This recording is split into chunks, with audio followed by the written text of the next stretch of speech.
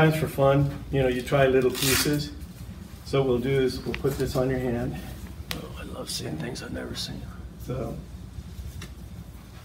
and then you get to play on actually where the weight is. See, the weight is inside your wrist right now. And those weights are made for your hands? Yeah, they're a lot better because they don't slide, because you can actually slip the finger through and kind of stabilize where they're at. When you use just regular weight, they have they slop off a little bit.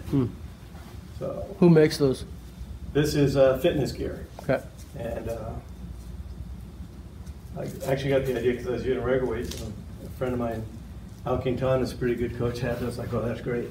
So then what I have to do is just feel, get the weights moving.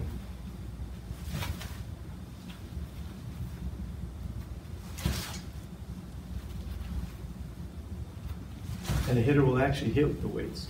Lost your line a little late, stay in your line.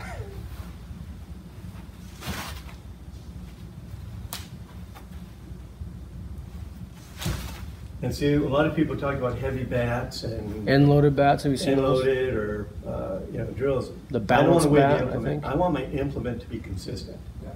You know, that bat I swing, I want to feel that bat all the time. Yeah. I don't need a light bat, except when I'm doing, you know, specific drills that aren't really swing oriented, just field drills.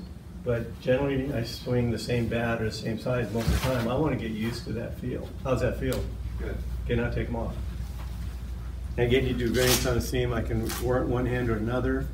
I can double up with a regular weight on behind it, just for little feels. So somebody that's, you know, left-handed and, you know, right-handed thrower, so.